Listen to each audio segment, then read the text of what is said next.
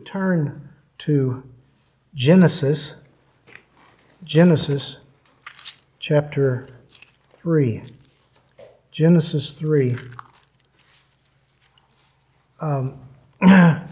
We've been talking about transgression, and we read a scripture a little bit ago that spoke of Eve being a transgressor, and since we have her specifically identified as such for Eve, we're going to take a look at her and remembering what we've talked about as far as transgression.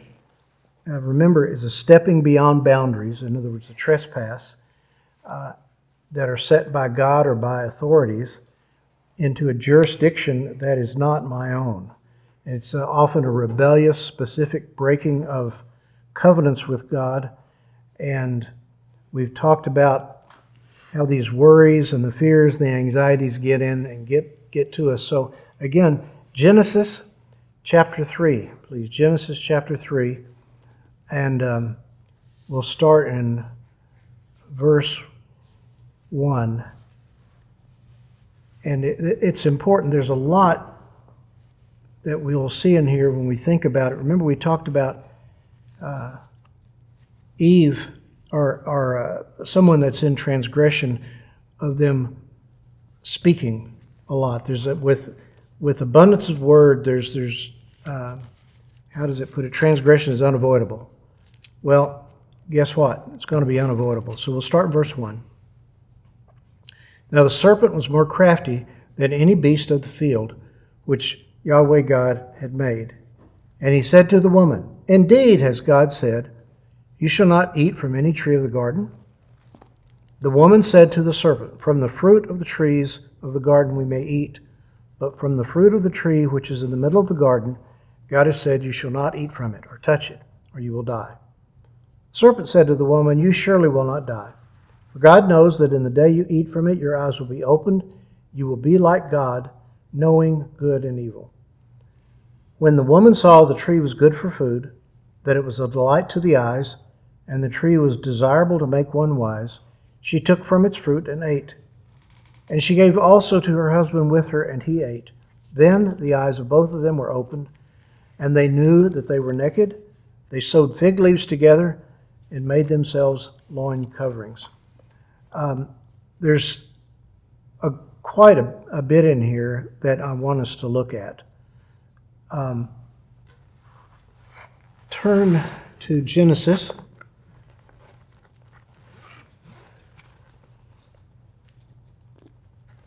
Got the Bible right side up. Genesis chapter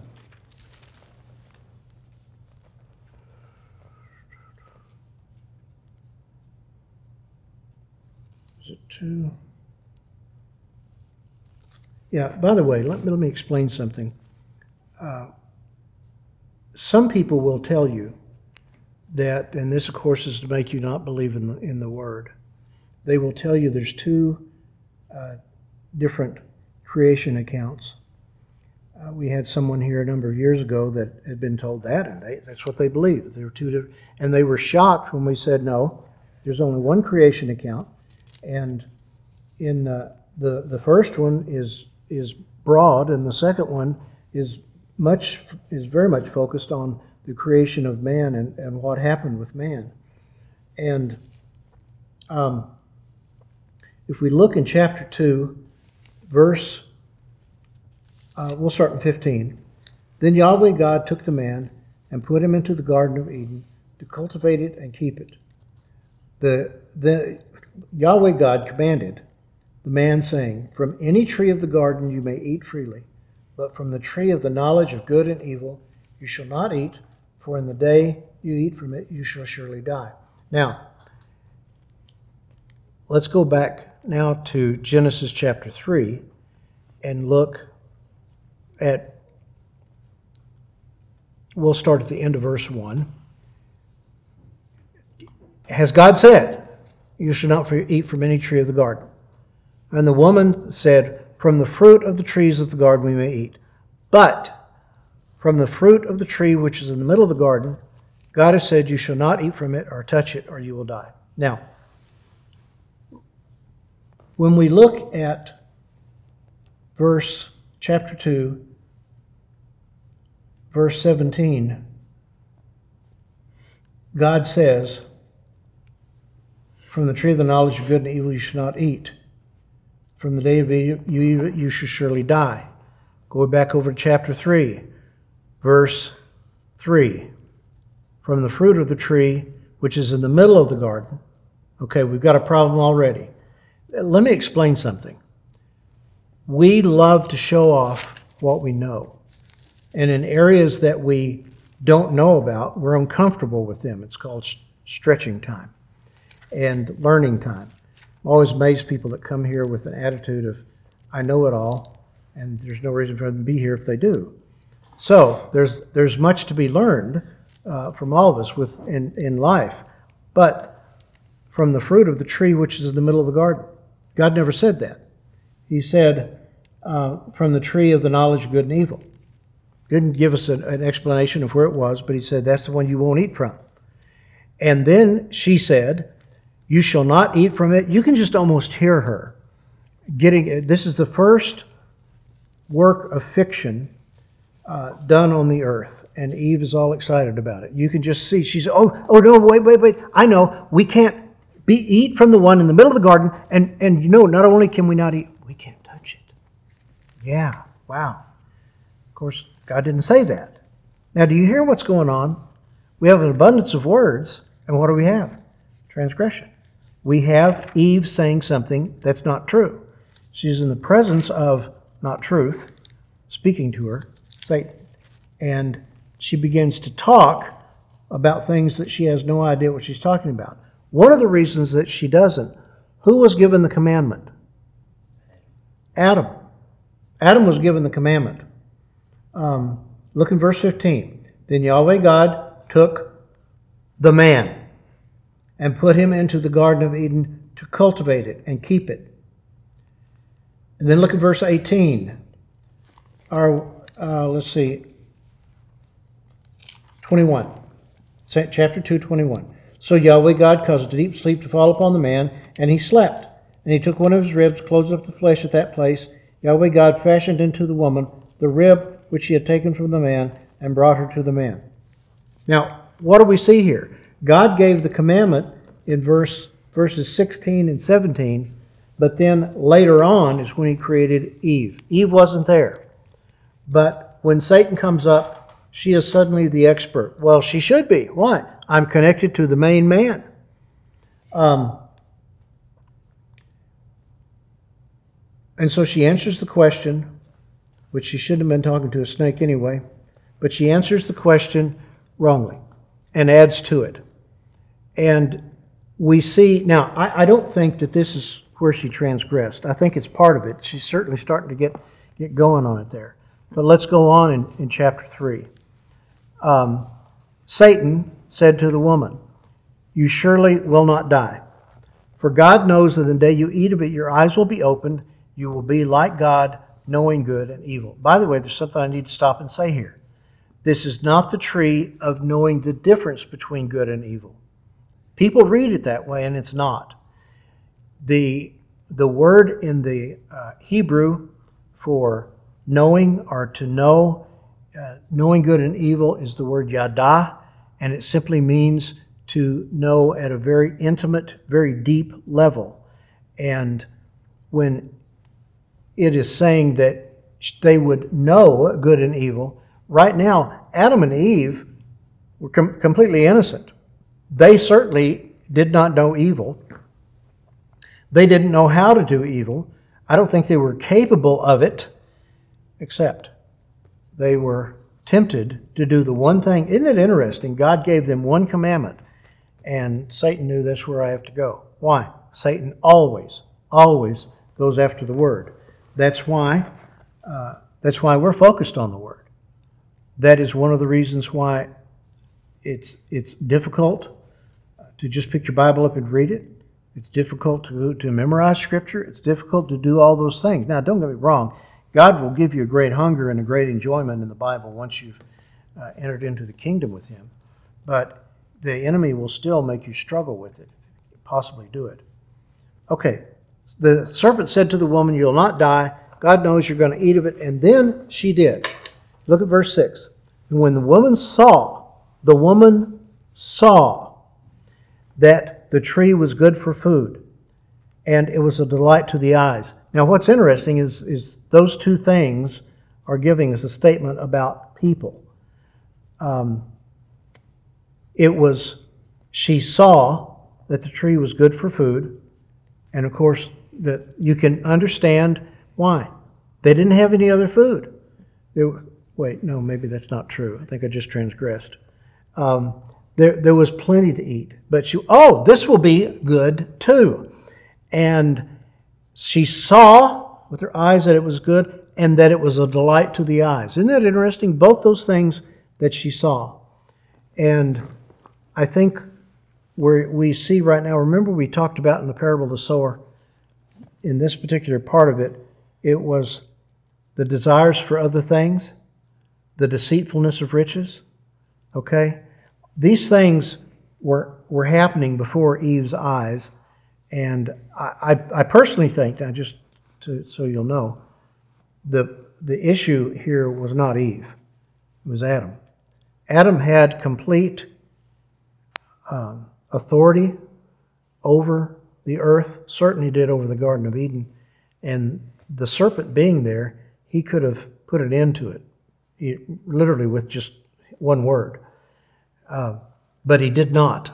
And he let Eve continue to talk to a snake.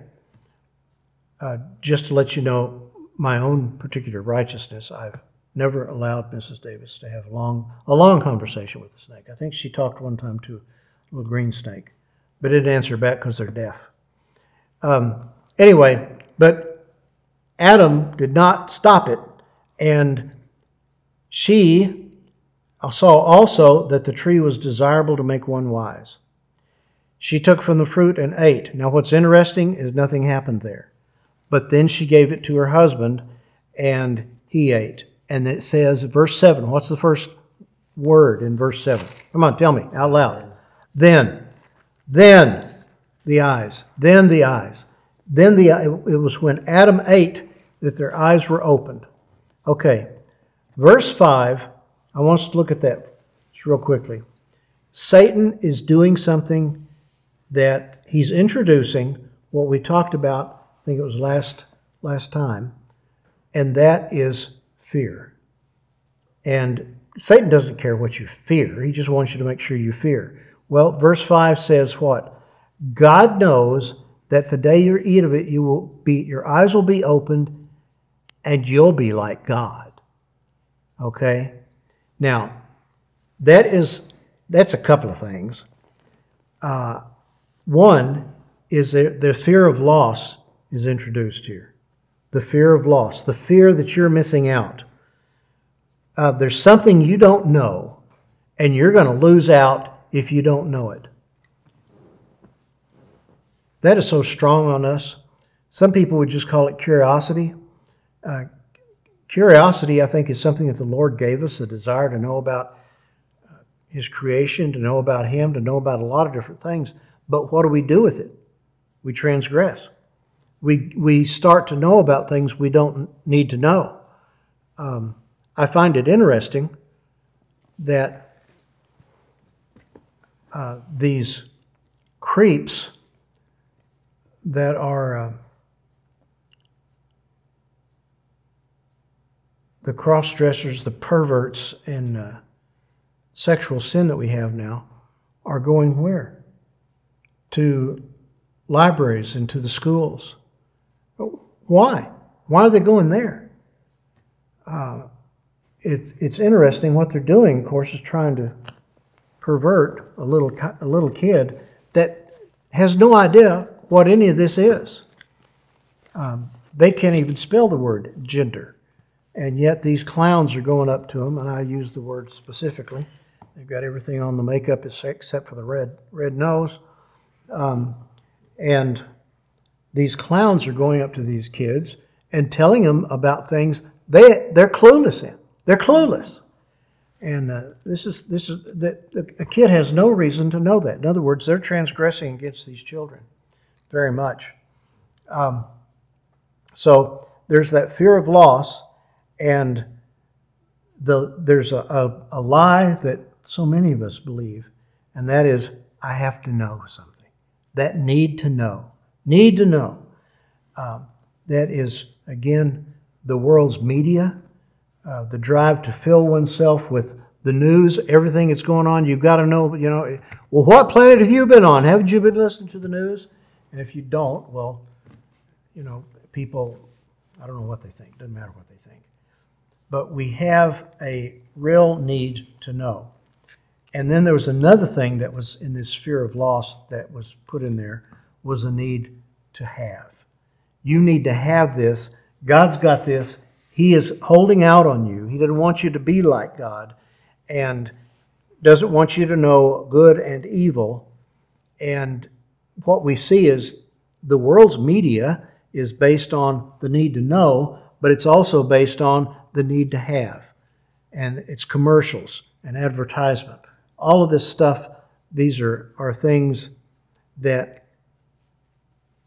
are simply lies, but we jump on them, and Satan will use it to make us think you have to have these things. All right, Ms. Davis, you have anything you want to say on any of that? Yeah, it's just looking at the word.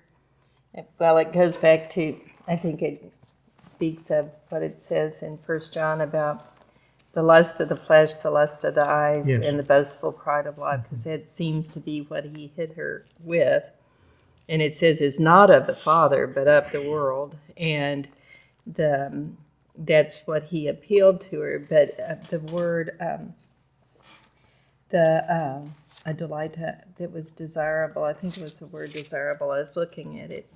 And it's not the same word, obviously. It's the Hebrew word, but in the Greek, in 1 Peter, it talks about epithemio and the strong desire.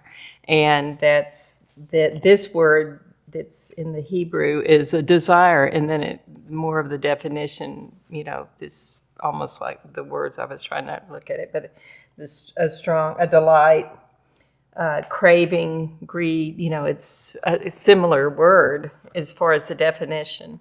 And it's just our flesh, and he appealed to those things.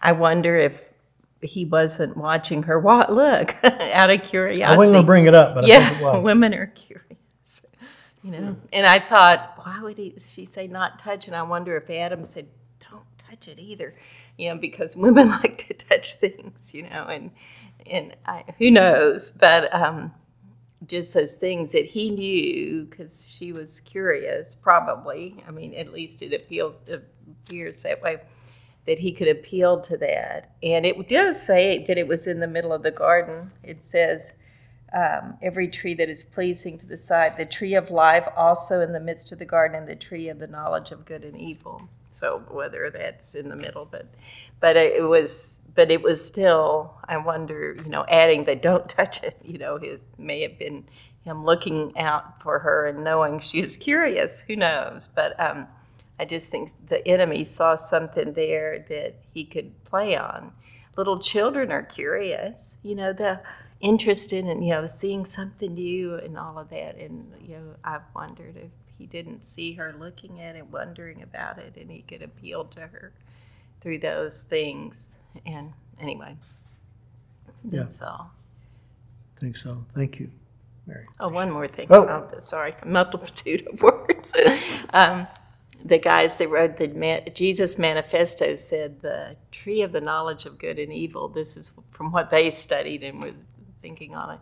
And I thought this sounds good to me, but that didn't mean it's good, is that it was that you can decide what's good and evil from yourself.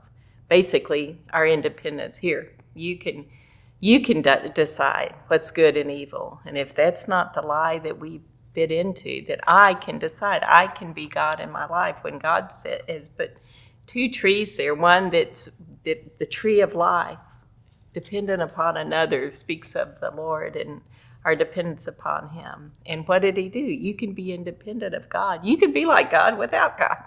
And I just, thought of that. I, thought of this scenario before and just thought he was offering them. You can be basically like God without God. That's so out there. You can be good from yourself.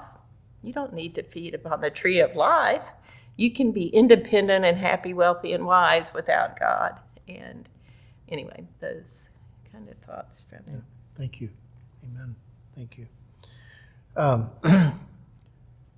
And I think that we are, God designed us, as we brought up before, God designed us to be connected to him to live the life. And I think we're going to talk some about that here in just a minute in a deeper way. So we're going to leave Eve here and go after Peter. He's the second person we're looking at. I want us to turn to Matthew. Turn to Matthew chapter 16. Matthew 16.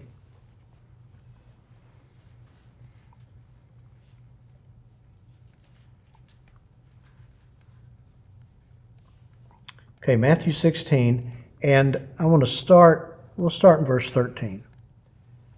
Now when Jesus came into the district of Caesarea Philippi, he was asking his disciples, "Who do men say that the Son of Man is?" And they said, "Some say John the Baptist, who had been beheaded by then, others Elijah, but still others Jeremiah or one of the prophets." And he said to them, "Who do you say that I am?" Simon Peter answered, "You're the Christ, the Son of the living God." And Jesus said to him, "Blessed are you, Simon Bar-Jonah, because flesh and blood did not reveal this to you, but my Father who is in heaven. I also say to you that you are Peter, and upon this rock I will build my church, and the gates of Hades will not overpower it. I will give you the keys of the kingdom of heaven. Whatever you bind on earth shall have been bound in heaven. Whatever you loose on earth shall have been loosed in heaven." And he warned the disciples that they should tell no one he was the Christ. Now, folks, we're not going to go into this in depth, but this is pretty heady stuff. This is the Messiah, the Son of God, saying, "Who do you say that I am?" And Peter actually gets it right. Peter comes up and he says, "You are the Christ, the Son of the living God." And Jesus said, "Well, Peter, you are blessed because you've got this down. You have, you've heard, think about it. You've heard directly from my Father."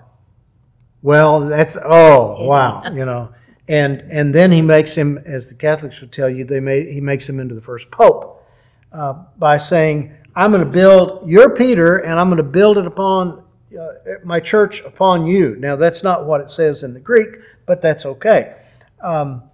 He says, "You're a little rock, but I'm going to build my ecclesia on the big rock of my Father giving revelation knowledge to people." And then he says, "I'll give you the keys of the kingdom of heaven." I don't think that he was just talking about Peter there, okay? I think that he was talking about us. This was going to be us. He was in the presence of all. Yeah, he could have been, but I don't believe it so. He said, "I will give you the keys of the kingdom of heaven, whatever you bind on earth," and it goes on. And because there's another place that he's not talking to Peter, and he says, "I'm going to give you the keys to the kingdom." Now, the fact is that's pretty heady stuff. Now let's go on and read from verse 21. "From that time, Jesus began to show his disciples that he must go to Jerusalem and suffer many things from the scribes and chief priests, and the elders and the chief priests and scribes, and be killed and be raised up on the third day." Well, Peter took him aside and began to rebuke him, saying, "Lord, forbid it. This shall never happen to you." Now this is, we look at it now and go, "Peter, what were you thinking?" Well, wait a second. He had just been told, "You're the main man. I mean, he just been blessed, and you're hearing from Father directly. How about that, Pete? And Peter's feeling pretty good about himself, I think. And what he does right away is Jesus is saying, here's the direction I'm headed. How many years had God been planning this? As far as we know, into eternity. God had this plan that when man transgressed, that he was going to send his Son, Jesus Christ, crucified before the foundation of the world. Before time actually began upon this earth, God had this planned. But Peter suddenly knows better. Here's this little pipsqueak of a fisherman, and he goes up to the Son of God and begins to rebuke him. God forbid it, Lord. This shall never happen to you. But he turned and said to Peter, I got a new name for you, Pete. Get behind me, Satan. Wow. Peter doesn't know who he is anymore. You are a stumbling block to me, for you're setting your mind on God's interest, not on God's interest, but on man's. Wow. Suddenly he's gone. Now, the reason I wanted to read the first part is to kind of set poor Peter up. He is feeling pretty good about himself. But we're going to look through what we see with Peter is in verse 22. This is not going to happen to you, is the fear of loss. The fear of loss. And I want you to turn to Matthew 19 real quick. Turn to 19. Just one verse I want you to read there. Verse 19. Matthew 19, verse 27. 19, verse 27. And this is just to kind of let you see something. Peter is, let's go up to 23. This is the rich young ruler, and he comes, he's very rich. And verse 23, the man has been disappointed with what Jesus said. Truly I say to you, it's hard for a rich man to enter the kingdom of heaven. Again I say to you, it's easier for a camel to go through the eye of a needle than for a rich man to enter the kingdom of God. When the disciples heard this, they were very astonished. We'll read this in a little bit again. Then who can be saved? And looking at them, Jesus said to them, with people this is impossible. With God all things are possible. Verse 27, then Peter said to him, we've left everything for you and followed you. What then will there be for us? Now, the reason I even bring that up, we're not going to worry about answering it or whatever, but Peter is concerned about fear of loss. He's got that fear of loss, which all of us do at different times. And so with that, we've at least begun to see Eve and how she transgressed, and Peter, and we're going to go through and see a lot about Peter in the way that he transgresses also.